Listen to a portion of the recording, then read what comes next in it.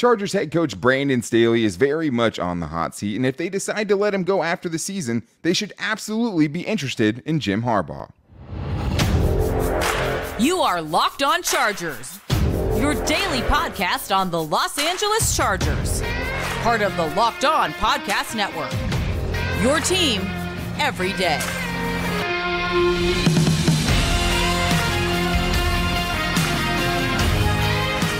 What is up, and welcome into the Locked On Chargers podcast. I'm your host, Daniel Wade, joined as always by my co-host, David Drogemeyer, and we've been covering the Chargers together now for 8 seasons, but this is our 6th year as the host of the Locked On Chargers podcast, bringing you your team every day. Thank you guys, as always, for making this your first listen today, and to make sure you never miss the show, go subscribe or follow for free on the Locked On Chargers YouTube channel, and listen wherever you get your podcast from. David, what do we got today? We got to get into our Chargers mailbag, and one of the big questions is about Jim Harbaugh. Could Jim Harbaugh possibly be the Chargers head coach? Could he be? I don't know. We'll talk about that. And if you had to pick which coordinator you could keep, would it be Kellen Moore or would it be Ryan Ficken? I mean, I think that's an easy one to me. We're going to get into that. But today's episode is brought to you by PrizePicks, the easiest and most exciting way to play daily fantasy sports. Go to prizepicks.com/LockedOnNFL. Use the code all lowercase LockedOnNFL for a first deposit match up to $100.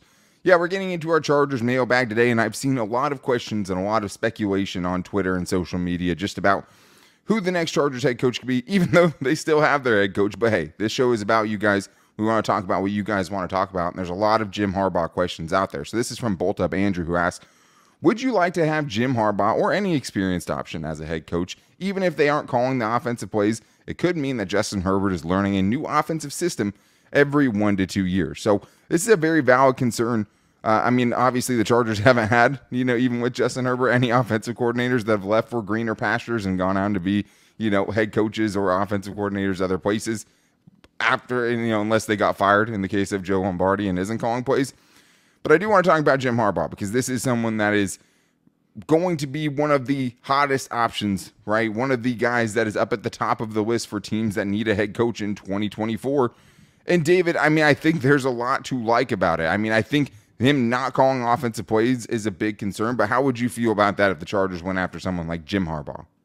Yeah, I mean, I personally don't really care if the head coach is the one calling offensive plays or not. I mean, that's not really something that's important to me at this point in time. I understand, them changing the offense for Justin Herbert and him having to learn it. But Justin Herbert has shown the aptitude to be able to learn the offenses. And also, I feel like at this point in his career, there's enough inventory of experiences for him to know what plays he likes, what plays works well for him, and what doesn't. So I think he can be more collaborative in that process of building the next offense. But Jim Harbaugh has a fantastic resume. This is a former coach of the year. This is a guy who brought his team to the NFC Championship game 3 times, was able to win that NFC Championship game once, where he was able to take his team to the Super Bowl against his brother. Unfortunately, of course, he lost that one. And I mean, no matter who was going to play that Ravens team, I mean, you get to a Super Bowl, you have a good head start over a lot of the other options the Chargers are going to be looking at. That's pretty exactly. Big. And I mean, of course, the record as well, 49-22-1. That guy's a winner. I mean, that's what you've seen from him as a head coach in the NFL. Yeah, I mean, my first instinct, and we'll dig deeper into this once the Chargers, do end up, if they decide to let go of Brandon Staley, which isn't 100% sure yet, and we'll talk about, the chances he stays in the next segment, but like, you get a former Chargers quarterback, which is pretty cool, right? Yeah. You also, why would he leave Michigan, right? He's about to be in the playoffs. He's potentially playing for a national championship. He could win a national championship. They're the #1 team in the country right now. Yeah. That being said, he also got suspended 3 games this season. He probably has more sanctions coming down the road. He already got in trouble for basically getting his recruits cheeseburgers, right? And he has some frustrations reportedly with just all of the strictness of the college setting and actually trying to get these recruits and things like that. And you've also seen him already make the leap from the college ranks to the NFL ranks already once before. Right. You had him going as the Stanford coach where he was really, really good, to the 49ers. He was there for 4 years. Didn't get along with the ownership and the general manager, Trent Baalke, in that situation, and ended up getting let go. But his worst season, the year he got let go, was 8-8. That was the worst season he had as a pro football head coach. And I think as far as like Michigan goes, I think the cool thing there is like you saw him bring them all the way back right? They were a mess before he got there, and now they're consistently and perennially resurrected a that college whole playoff franchise. football team, right? And also just, I think the other cool thing is you've seen him surround himself with great coordinators and have those coordinators leave to other, greener pastures, and he's been able to replace those, right? Like his old defensive coordinator is now the defensive coordinator for the Ravens. The Chargers just saw that up close and personal. But this is a lot of this is being talked about right now because Mike Greenberg was on the Pat McAfee show, and he said he talked to Jim Harbaugh not about going back to the NFL, but just randomly about the young quarterbacks in the NFL while at a funeral, which is really random. But he said, we were just talking about how great the young quarterback plays in the National Football League. All these great quarterbacks, Mahomes, Burrow, blah, blah, blah. He then spent 5 minutes saying that he thinks that Justin Herbert is the best of all of them. So he obviously could be interested, and maybe he wants to go to the Bears where he was also a quarterback, and they have potentially 2 of the top 3, and 4 a ton picks of money. And a ton of money to spend. But the Chargers are going to be one of the top, rated jobs that are going to be available. And I think that, having the offensive system and having to learn a new offensive system would be tough. But I also think that, hey, if he gets into a system for a couple of years that he works really well in, everything after that would be somebody else trying to run something similar to that, right? And adding in some of their own ideas. But it just feels dumb for a team like the Chargers who have been such a mess organizationally. You don't just need an offensive coach, right? Like, that's not all you need. You need someone who can resurrect this franchise and kind of bring them from the dead. That's exactly right. I mean, and I think that's kind of why I like the idea of somebody who has been there and has done that, not only at the NFL level, but at the collegiate level twice. So this is a guy, I think, just over his tenure as a coach, he's shown his mettle, and the proof is in the pudding. You can see it in the record. And, this is a guy that's legitimately done it at a very high level for a long time. And it's not all good, right? There's reasons that he left. This was from Joe Staley, his former offensive lineman. He said, obviously, his personality rubs people the wrong way. He's hard to get along with consistently. If you're a Harbaugh guy, you're in his camp. And if you're not, you're very against him. He said that he was a Harbaugh guy in the same article, but, he's not for everybody. But, I don't know if you can be worried about people's feelings when you need to create an entirely new culture. But we also did get this question from FF Max, who asked, would you rather have Jim Harbaugh as the next head coach or offensive coordinator for the Lions, Ben Johnson, a first-time head coach he would be in that scenario? What do you think? I mean, hey, Ben, when you look at Ben Johnson's resume, especially this year, it's pretty sparkling. I mean, this is a guy that, his team is 6th in points, 2nd in yards per game, 3rd in yards per play, 4th in yards per rush, 4th in rushing yards per game. I mean, that's just about as balanced as it gets. That's a top 5 offense, no question about it.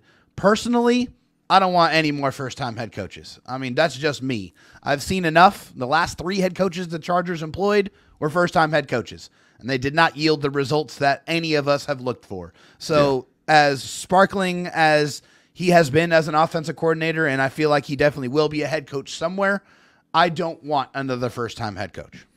And I totally get that. I mean, Ben Johnson's a guy that could have been a head coach this season, right, and decided to wait. Maybe he wanted to wait out Brandon Staley and was waiting for an opening in Los Angeles. I love Ben Johnson. And I think, he had a bad game a couple of weeks ago, and everyone's like, hey, this is the guy you want. It's like, yeah, kind of, because not only is he doing what he's doing that with Jared Goff as their quarterback, right? Yeah. It's not like they have a world-beating quarterback. They don't have Patrick Mahomes over there. They're up there with the Patrick Mahomes and all of the great offenses around the NFL, the Eagles and all of those other teams, with Jared Goff, the Cowboys, all those teams, right? All those teams have better quarterbacks than the Lions do. He's still doing it with them. Name the premier playmakers that they have offensively there. Amon-Ra St. Brown. They have a really, really good offensive line, which I think can hide a lot of things, and the Chargers saw that firsthand. Yeah. And then, teams like the Bills, hey, after they lost Brian Daboll, they didn't look the same, right? So, no. Having an offensive coach has its advantages. Look at the great coaches around the league, the ones who have been hot recently, especially like Mike McDaniel, like Kyle Shanahan. Sean McVay went to 2 Super Bowls, right? Andy Reid, one of the best coaches in the league. Those are all offensive coaches. I do love Harbaugh. And I think there's a lot of ways he, as a franchise builder, would be able to kind of pull them out of the mud potentially. But it's hard not to like Ben Johnson as well. I think especially when you see what he's been doing with Jared Goff and those specific skill players that he has over there. So I think it's a really, really good question. But Brandon Staley's still here. Is there a chance that he's going to be the coach still in 2024? There actually is, but it's pretty unlikely. We're going to get into that coming up right after this. I don't know about you guys, but I hate stressing out during the holidays about what gifts I'm going to get for friends and family. And the good news is today is we are sponsored by a product that is a perfect present for this holiday season. It's the Skylight digital picture frame. And you guys, you have to see it to believe it. Skylight is a touchscreen photo frame that you can send photos to straight from your phone, and they appear in seconds. You can even preload photos to the box before the box is even open, giving it a perfect personal touch for whoever you're going to give it to. I'm sure they're going to appreciate that.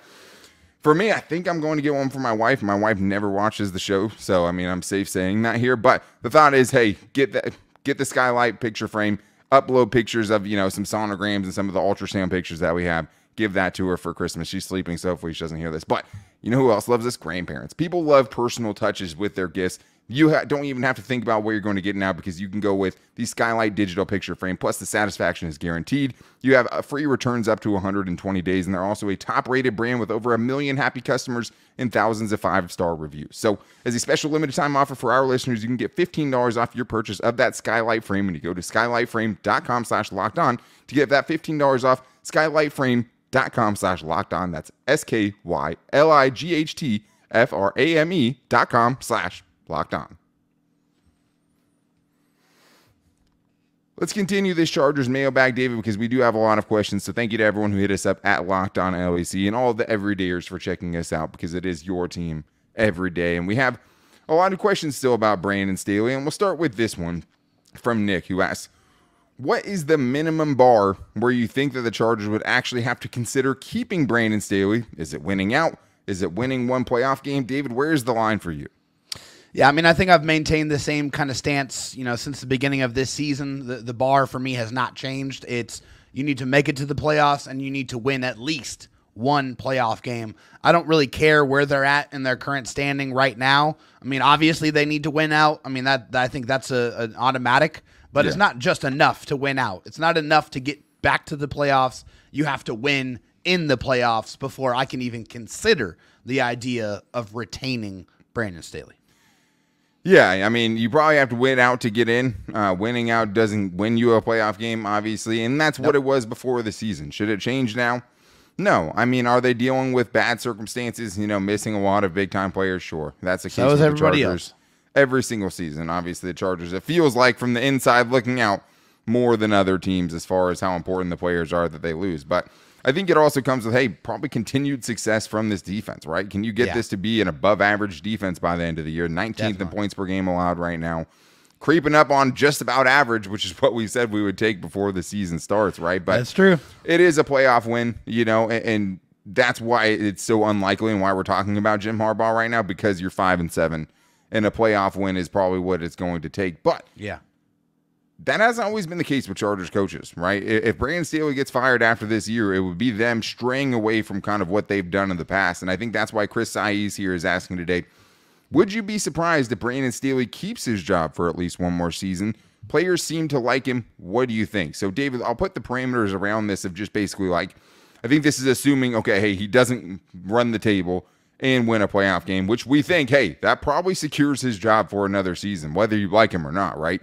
Yeah. If that doesn't happen, say they end the season strong, they get to 9-8, somewhere around there, they don't make the playoffs or make the playoffs and don't win a game, would you be surprised if Brandon Staley keeps his job next season?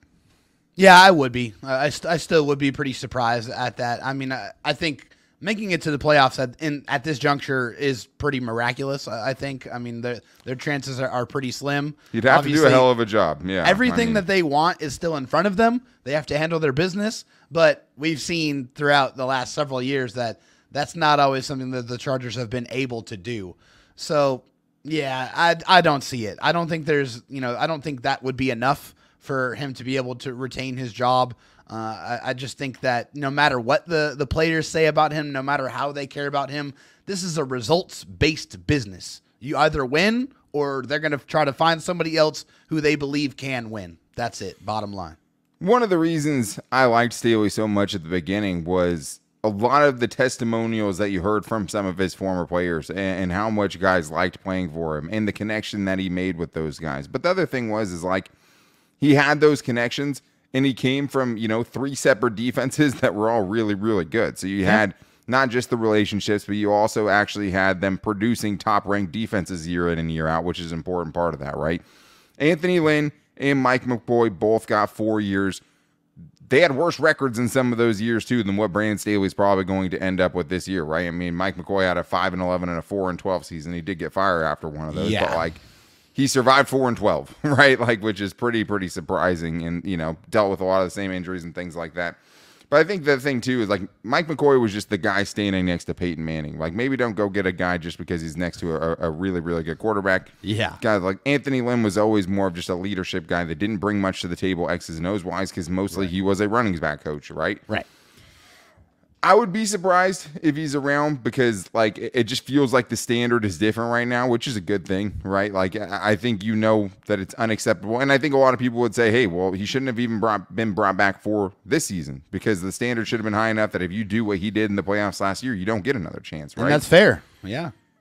I don't think that even with the, Spanos' record of being cheap, Barnaby, I'm sorry we didn't get to your voicemail today. I know you had questions about, the Spanos being cheap and them actually not being that cheap. They have been cheap as far as head coaches go, right? And letting coaches finish their contract, hiring first-time head coaches instead of proven experienced players. But they were also in on the Urban Meyer sweepstakes last year, or, the Brandon Staley year when he got hired, right? Thank God that didn't happen. That was an absolute train wreck. Yeah. But yeah, I'd still be surprised. It feels like the organization made it clear to him what the guidelines were this season.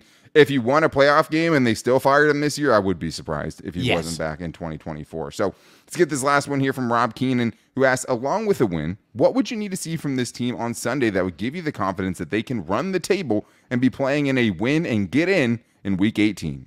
What do you think? Yeah, I mean, I think for that, I mean, the first thing offensively is you got to get some kind of running game going. I mean, you can't help or hope to put teams away if you can't run the football when they know that you're going to run the football against them. And the Chargers have had no semblance of that whatsoever pretty much all season long. No drops from the receivers. I got to have the receivers catch the football. That's a big one. There's been a lot of big plays that have been missed because of balls being dropped. And I need to see the defense, one, hold the Broncos under 20 points, and I need to see the defense generate multiple turnovers. I think those are all things that I need to see for me to have any confidence that I feel like they have the ability to run the table. Yeah, I mean, I think it starts with it has to be kind of a dominant win, right? Like, I don't think anyone's going to believe in that if you win, 24-21 on a last second, them missing a field goal, right? So, like, how the game goes matters. It does. At the same time, I don't know if there's anything they can do this weekend to prove to me or to give me confidence that they're going to run the table. Because like we talked about before on yesterday's show, right? Get to 500 first and then we'll talk. Right. Because winning one game at home against the Broncos, like, I don't know if I can pick them to win right now. The Broncos have been playing much better than them. I'm excited for the crossover Thursday tomorrow with Locked On Broncos to kind of get into this matchup a little bit more.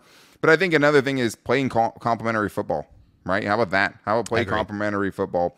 That is something we have not seen from this team, and I think would go a long way. I think having a dominant win, having a win where, you're seeing it on both sides kind of come together, I think is a huge, way to kind of feel better about this team and what they can do down the stretch. But like I said, I don't know if there's one single thing, David, that they could do. Like, we need to see them win multiple games in a row, or else how are you going to run the table? Yeah, I mean, it's absolutely something that needs to happen. It's just the first building block. I mean, how about beating a quality team? I mean, that's another thing. I think obviously the Broncos are a team that has ripped off a few wins in a row before losing their last game. But I think they're a team that was trending in the upward direction, and so I think we have yet to see the Chargers have kind of that quality, like real high quality win this year. And I think beating the Broncos would be a step in that direction for sure. He'd be beating someone, a Super Bowl winning head coach, which would be a good start. But yeah, a team that just won 5 games in a row. But obviously the Chargers' problems are all over the place. Offense, defense. The one place they're not is special teams, because Ryan Ficken is the man. But if you can only keep one, are you keeping Kellen Moore, who could actually, continue this offense with Justin Herbert and get some continuity there? Are you going to go with Ryan Ficken, a special teams coordinator, right, who has been a true godsend to this team? We're going to talk about that coming up right after this. First, though, I do need to tell you guys about Prize Picks, which is daily fantasy made easy. With Prize Picks, all you have to do is select 2 or more players, pick more or less on their projected stats, and place your entry. It's that simple, guys. The more entries you hit on, the more you can win. You can go up to 6 entries on one, right? And if you hit 6 on the same entry, you can get 25 times your money. The other thing about Prize Picks is they offer great weekly promotions. My favorite one, hands down, is obviously Taco Tuesday. On Taco Tuesday, Prize Picks discounts select player projections up to 25% to provide even more value.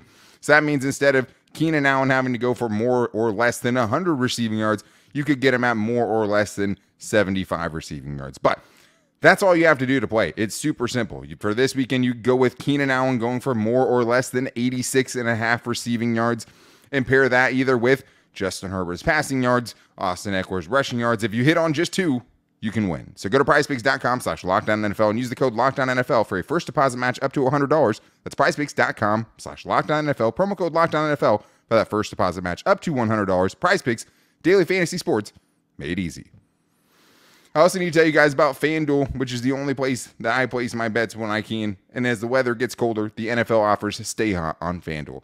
Right now, new customers can get $150 in bonus bets with any winning $5 moneyline bet. That's $150 if your team wins. That means all you have to do, go to FanDuel, find the matchup that you like the most. Find the biggest favorite on the card that week.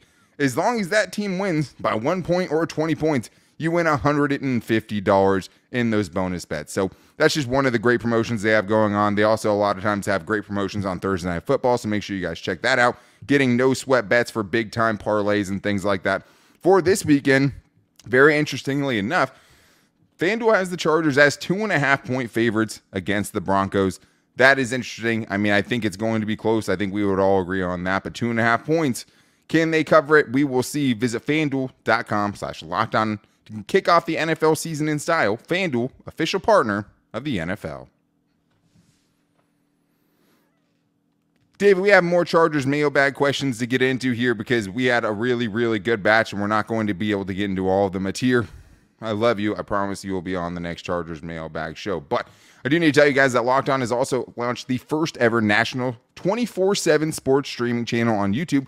Locked On Sports Today is here for you 24/7, covering the top stories of the day with local experts the only way that Locked On can. So make sure you guys are checking out Locked On Sports Today and subscribing to them on YouTube for that first ever national 24/7 sports streaming channel. Dave, let's get to the rest of these here. We have a really, really good question here from Brandon Mitchell, who asked on YouTube, if we blow up the coaching staff after the season and we had to choose one coordinator to keep, would you choose Ryan Ficken or Kellen Moore? There's only one answer here. There is only one answer, and people might be surprised at my answer here. I mean, you look at Kellen Moore, has been 11th in points per game, 14th in yards per play, 5th in red zone scoring percentage, so has been fantastic with that. But the running game has been really bad. 26th in yards per rush, 25th in rush yards per game. Ryan Ficken has turned one of the worst special teams units in the league into the best special teams unit in the league, according to DVOA. So I'm going with Ryan Ficken. Ryan Ficken has been an absolute godsend for this Chargers special teams unit. He has completely overhauled it. They have dedicated resources, both signing players and drafting players specifically to make the special teams unit better. And you have seen not only results, but drastic results. Yeah, I mean, do whatever you have to do. Make him the, assistant head coach. Whatever kind of title bump you can do, give it to him. Give him whatever he wants. And that's one of the saddest parts. If the Chargers decide to clean house, is just losing potentially Ryan Ficken. New guy maybe wants to bring in his own guys, but if I'm whatever new coach, it's like, hey, I'll take this job as long as Ryan Ficken stays on as this team's special teams coordinator, because that man has been a godsend. And I honestly don't even think it's like a swipe at Kellen Moore. Like, I've actually really liked what Kellen Moore's been able to do. I mean, I think the running game and the lack thereof is what's going to hold you back from that. But I think as far as people keep comparing Kellen Moore to Joe Lombardi. I think Kellen Moore's done a much better job with Justin Herbert than Joe Lombardi ever did. I think the deep intermediate plus passing attack has been so much better. He is going down the field so much more, even if you can't tell it just watching the games. But those chunk plays, those 20-plus yard plays have been way better for the Chargers. They're a much more explosive offense in the passing game. And he's had to have his first season as offense coordinator without their, two of their top 3 receivers for big chunks of this season. So I think Kellen Moore has done a really good job, and I don't think you've been able to see it the last couple of weeks because, drop passes and just, playing against the Baltimore Ravens, who will do that to you. But, Packers game should have been 35-plus points. He scored 38 against the Lions. I think he's actually done a pretty good job. But Ryan Ficken is just the man. And that's what takes us to our next question here from LRH88, who asks, is the special teams problem fixed? David just told you, I think it was Eric Smith who put out there that the Chargers are first in DVOA in their special teams department, which is an insane turnaround because this is something, you think back to, what is that, 2010 season where the Chargers are number 1 in offense and defense, the worst special teams unit in the league, do not make the playoffs, right? Yeah. But, David, I think at this point, it's very safe to say that the Chargers' special teams problems are fixed. 100% they're fixed. It's been an absolute joy and a pleasure to be able to watch this special teams unit. When just a few short years ago, you were scared that a punt was going to get blocked, that a punt returner was going to go backwards, that they were going to miss the easy field goals, that they had no chance at hitting the 50-plus yard field goals. And now you have this year where you have Cameron Dicker, your kicker, that's hit 19 of 20 field goals. He's made all 30 of his extra points. You have J.K. Scott, who just went crazy in the last game, where he dropped 7 punts inside the 20, including 4 inside the 10. You signed an all-pro long snapper who's been fantastic, and you have a punt returner who currently leads the NFL in punt return yards at punt return average at 16.6 yards per punt return. So every facet of this Charger special teams unit has been fantastic, and there's been one common denominator, that is the special teams guru, Ryan Ficken. Yeah, I think the nice thing is okay, well, you found your kicker for the future with, Ryan Ficken there, right? No more Nick Roses or Roberto Aguayos or Taylor Bertolets or Michael Badgeleys or Tristan Vizcaínos or Caleb Sturgises or Travis Coons. He can be here all day. I could go more. I could go longer. This is an underrated part to me, David. That special teams unit never gets penalized. They never get penalized. Yeah, it's ever. true. You see those penalties so all technically over. Anytime sound. There's a punt return, so easy with a guy who's running back and forth to be able to stay on those blocks and not get a holding call or to not block somebody in the back when you're trying to run and get an angle on somebody. They're never penalized there, right? That's beautiful. They have not had a punt or a field goal blocked during his tenure, right? If I wasn't married, I'd marry Ryan Ficken. That's where I'm at. But Darius Davis, already one of the best punt return men in the league. You have maybe the best kicker in the league right now with Cameron Dicker. You brought in an all-pro long snapper. The special teams are fully fixed, and a lot of that has to do with Ryan Ficken. So we have one voicemail I want to get into here, David. Let's get it in with Matthew real quick, talking about running backs. Hey, guys, this is Matthew. I love you guys' show. Listen to it every day driving to work. This running game has been so bad the past 3 seasons. So I'm wondering, is this a number 1 priority in the draft or offseason that has to be fixed? Let me know what you guys think. Keep it up. Love you guys. Family, trust, respect. What's up, baby? I always love the family, trust, respect. David, what do you think? It's not like they haven't made it a priority. You look at the last, several drafts besides this current draft here in 2023. 3 of the last 4 drafts. They drafted 3 running backs, and they've also drafted multiple offensive linemen in the first round. So it's not like they haven't, allocated resources in trying to fix it. They just haven't had a lot of success.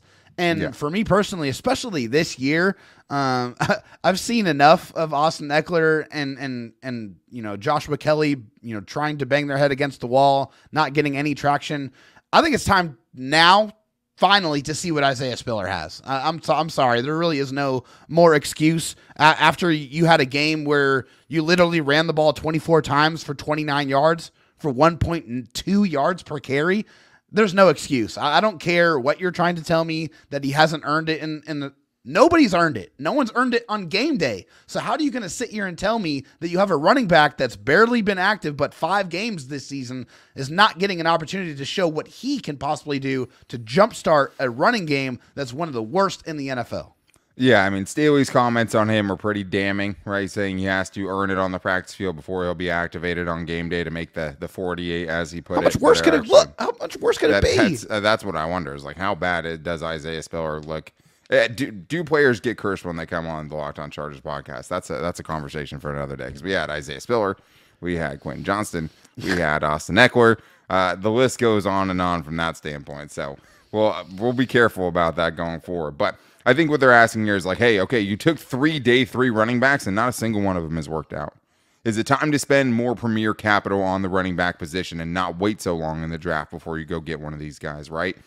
And the hard thing is like you have so many holes on your roster and you have holes at much bigger, much more important positions, right? Cornerback, tight end, offensive line, probably, you know, like defensive line. Like there's so many holes on this team. It's like, how do you, actually show, like say how do that you it's prioritize that over and put running back over others? those? Yeah, some of those other spots. So, man, it's really bad right now. I think there's a lot, but it really comes down to just the picks that they've tried to have to fix that issue have totally missed. And that's a Tom Telesco thing too, right? And it all goes hand in hand. Tom Telesco, Brandon Staley, not good enough. John Spano as president of football operations, not good enough. This franchise as a whole, not good enough at putting people around Justin Herbert for this team to succeed. So we'll have much more about that later on. But make sure you guys are back here tomorrow for Crossover Thursday, Locked On Broncos, Locked On Chargers. So excited to talk to the team that got Sean Payton, who looks like he's the right guy after the Chargers seemingly missed out on him. So we'll talk about that tomorrow. And if the Chargers can finally get their running game going against a terrible, terrible run defense in Denver. So make sure you guys are back here for that. But until then, to make sure you don't miss the show, go subscribe or follow for free on the Locked On Chargers YouTube channel and listen wherever you get your podcast from. You can also find the show every day on our social media. Thank you to everyone who hit us up on Twitter at Locked On LAC. You can also hit us up on Instagram at Locked On Chargers and our Locked On Chargers Facebook page. We post the show every day to all of those places. And thank you to everyone who called in the voicemail line at 323-524-7924. If you leave a 30-second Chargers question on there, it's likely to get on the show. But make sure you guys are back here tomorrow. One of the best days of the week. It's Crossover Thursday. But until then, guys, take it easy and go Bolts.